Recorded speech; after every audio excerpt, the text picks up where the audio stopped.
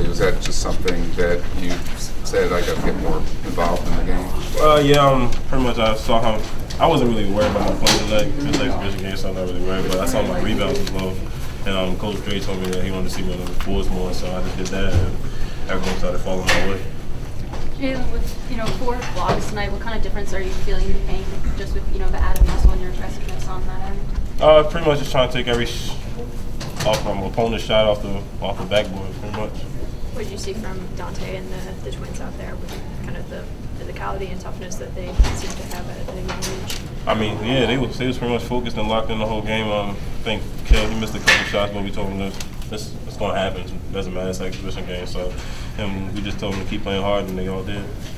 What do you think of the difference playing center than playing power forward? It wasn't really much difference.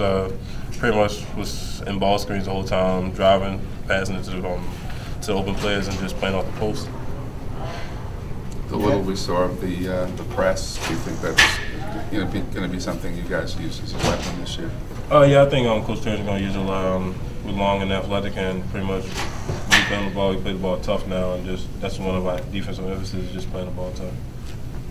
You had your signature moment early with Daryl on that lob dunk. How far out did you see him? Pretty much, I didn't see him throw it. See him until actually the ball was in the air and saw that he threw it. So I just went up and got it.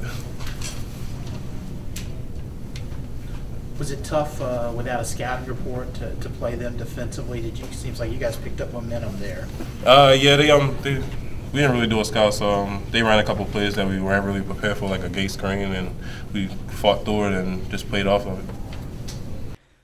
This is Mason Viner. Listen to the Young Terps podcast on CapitalSportsBlog.com and TerpTalk.com, the #1 rated Maryland sports podcast.